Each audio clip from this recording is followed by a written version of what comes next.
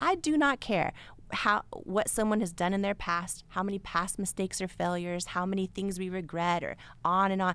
There is nothing that someone could have done or could ever do, or how many successes they've had, that changes the fact that every person listening to us right now, exactly as they are, is fully worthy. Gabby Bernstein, a role model for spiritual seekers. Genuine self-confidence comes when you have grounded yourself in self-worth.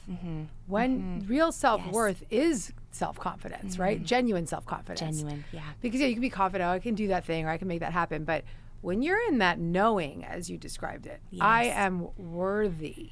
Yes. That is a energetic confidence that just emanates off of you naturally.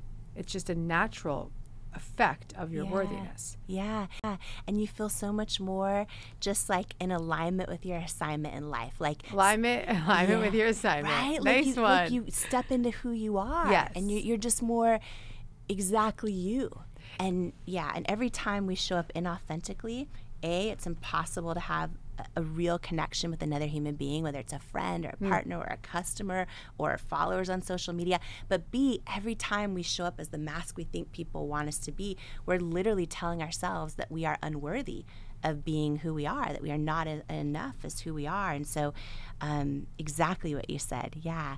There's also, I'll speak for myself, but while I have always believed I was worthy of what I was creating and worthy, I think I was kind of born with this sensation of I'm worthy of doing the things I'm called to do. Some of that was developed with my spiritual connection, but I didn't enjoy the journey of it for so many years because I didn't believe I was worthy of support. So I was by myself in it. Yes. I was on my own in it. Yes. So it's not always necessarily about what we're creating, it's how we're creating. And how we're showing up and how we're enjoying our life. And so believing we're worthy of the support of others or believing we're worthy of the love of others, it's all core beliefs that can carry on. And exactly what you said is we can believe we're worthy in some areas. Yep, that's right. That's right. And not in others, right? I did not know the difference. I didn't know why believing you're worthy was important until literally just a couple years ago. I had, worked so hard building It Cosmetics from my living room, and all this stuff was happening. And at the peak of my self-confidence, at the peak of believing I was worthy of all this success in business, I was still sabotaging things in friendship that I didn't feel I was worthy of.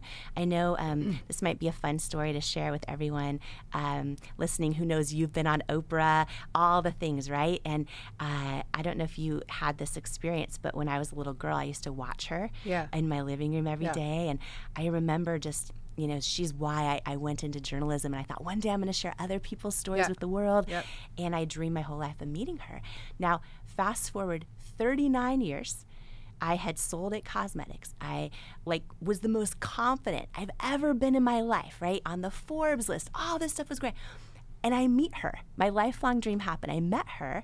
She invited me to lunch. This is such a wild story because this is for every person listening who has ever sabotaged something or whoever is like, wait a minute, what has my self-doubt already cost me in my life? Okay. And you're ready to change that?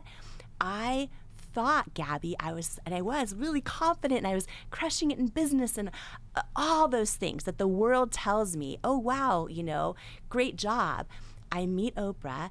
I'm 39 years old. She invites me to lunch. I can't even believe this is happening, right? It's my lifelong dream. Go to her house. We have a 3-hour lunch. At the end of that 3-hour lunch, and it was great. It was and I'm normally introverted. I was talking the whole time. It was great. At the very end of it, she gives me her cell phone number and she says, call me anytime. You can call me anytime. And from that moment, I did not call her for 4 years. For 4 years. And in that journey, that 4-year window, I would tell myself oh, I'm just waiting for the right thing to say, or everyone probably wants something from her. I'm going to prove I don't need anything. I told myself these stories.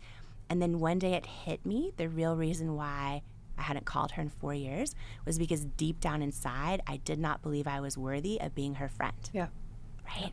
And it goes to that emotional part you're talking about. I didn't think I was worthy of someone else showing up for me or of me being, and I just was of me having just friendships like that. Yeah, And yeah. and I sabotaged it. Yeah. And that was the day I picked up the phone and called her. And because our self-doubt lives in our mind, it is not who we are. And our knowing, our truth, our full essence of who we are, our worthiness lives in our soul.